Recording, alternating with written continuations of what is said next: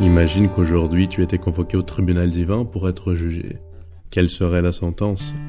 Imagine Satan en tant qu'accusateur en criant à tout le monde que tu es un misérable pécheur qui ne mérite pas hériter la vie éternelle. Que répondrais-tu à ton accusateur? Je ne sais pas ce que te concerne, mais moi, en bon connaisseur de ma vie, je serais obligé d'être d'accord avec mon accusateur. En effet, je ne mérite pas, ma vie est tachée par les péchés que j'ai commis. Mon cœur est corrompu et mon esprit pollué. Si j'étais très honnête, je dirais au tribunal divin que mon accusateur avait raison et que je ne méritais pas les récompenses de l'éternité. Mais, Dieu merci, il existe un mais. Dieu ne convoque pas ses enfants au tribunal divin pour les condamner, il souhaite les innocenter.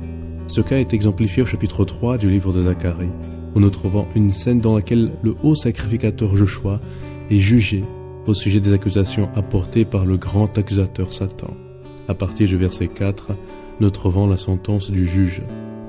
L'ange, prenant la parole, dit à ceux qui étaient devant lui: « ôtez-lui les vêtements sales. » Puis il dit à Joshua: « Vois, je t'enlève ton iniquité, et je te revêts d'habits de fête. » Vois bien que le rôle du tribunal divin n'est pas condamner, mais sauver.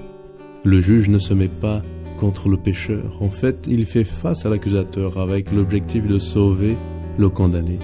Un autre aspect important est que ce n'est pas le pécheur qui pourvoit et qui enlève son vêtement sale. Le juge offre gratuitement le nouveau vêtement de pardon. Et notre rôle en tant que pécheur, c'est seulement dire oui.